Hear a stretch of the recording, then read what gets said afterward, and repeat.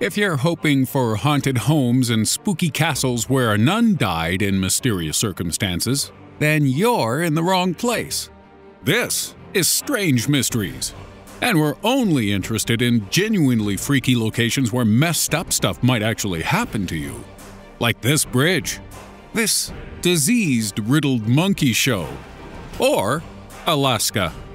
So let's forget about ghosts and ghouls, and instead investigate the gritty reality of the scariest places you never want to visit.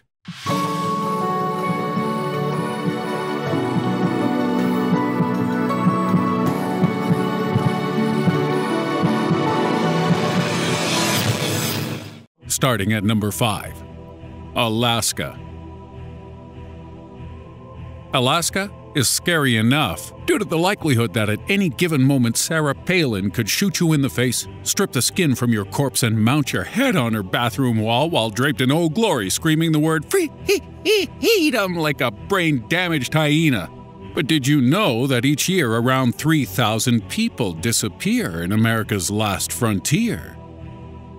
Alaska's population is 670,000, which equates to a shocking 1 in every 223 people going missing.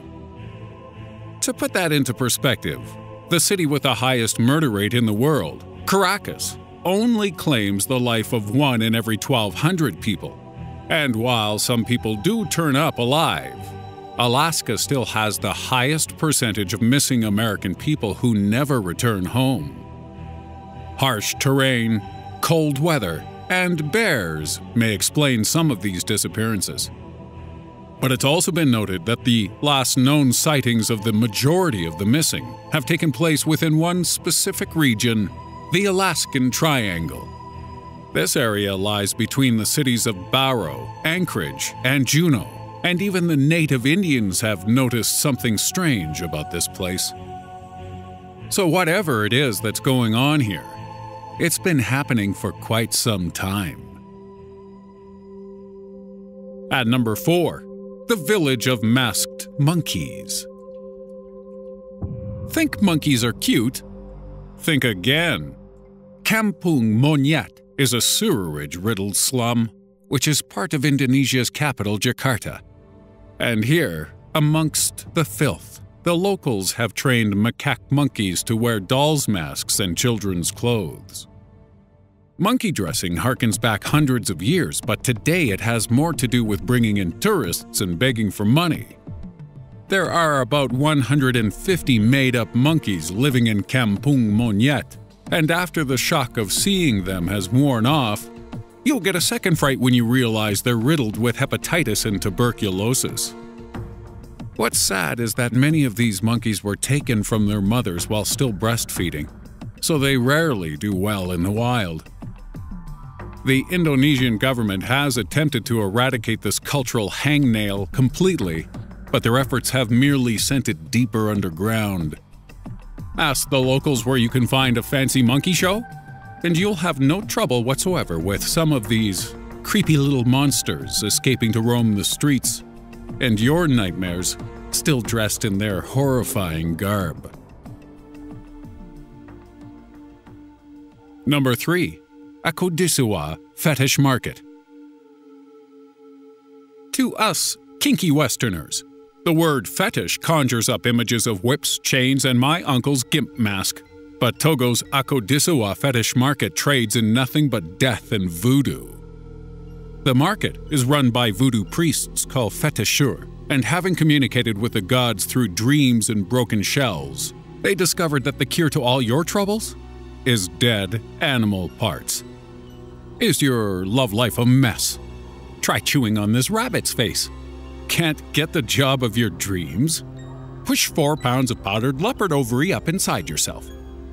This market is basically a voodoo pharmacy, so if you've got a problem and you've got the cash, you'll find no shortage of fetish priests willing to help. Oh, and yes, there are human remains for sale here. And no, we don't know where they come from. So if you ever take a trip to the Akodessewa Fetish Market, don't haggle too hard. Or you may end up with your ankles purchased by a fat tourist too lazy to do morning squats. At 2, that doggone bridge. The Scottish village of Milton is a place so unremarkable that its Wikipedia entry is shorter than the opening paragraph for the page Geese in Chinese poetry. Fewer than 500 people live in this isolated place, but there's one thing Milton's Wikipedia page conspicuously fails to mention: that this is where dogs come to die. The local Overtown Bridge has become known as a suicide hotspot for canines with nothing left to live for. And at least 50 poor pooches have thrown themselves off in recent years.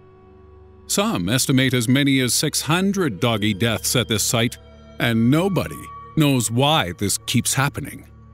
Animal self-destruction is a rare and misunderstood phenomenon, with the oft-cited example of lemmings throwing themselves from a cliff being a complete misinterpretation of the truth.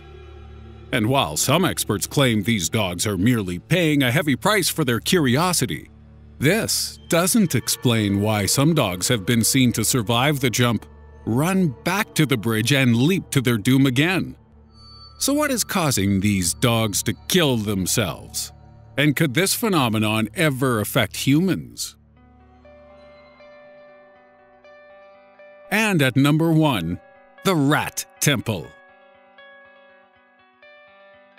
If you're not a fan of rodents, then the Karni Mata Temple in Deshnoke, India should not be on your itinerary. Because this place is home to not just a few rats, but several thousand of the furry little fellas. Approximately 25,000 black rats call the Karni Mata their home. And the reason everyone's fine with this is that their presence honors the rat goddess Karni. Legend has it that the rats came to be here after an army of 20,000 men deserted a local battle and fled to Deshnoke, where the Karni transformed them into rats as punishment for desertion. That sounds a little weird though. I mean, if you're a rat goddess, why would that be a punishment? Oh, or maybe she's one of these self-hating rats who wish she was born a zebra. Yeah. If you're brave enough to enter the Karni Mata, then you'll want to mind where you step, since the floor is filled with the things, and the penalty for killing a rat is to eat its corpse. Actually, it's not true, but you do have to replace it with one made of solid silver, so it's still something to avoid. Also, if you catch a rat nibbling your packed lunch, don't go throwing it away, because this is apparently an honor, and worshippers have been known to fight over chewed rat scraps on several occasions. So, with 25,000 rats and a bunch of crazy locals, you'd be forgiven for being too scared to visit Karni Mata. But are there any places you should be scared of, but you're not? Where have we underestimated the potential for danger? Where are the world's silent threats? Where are you most likely to die?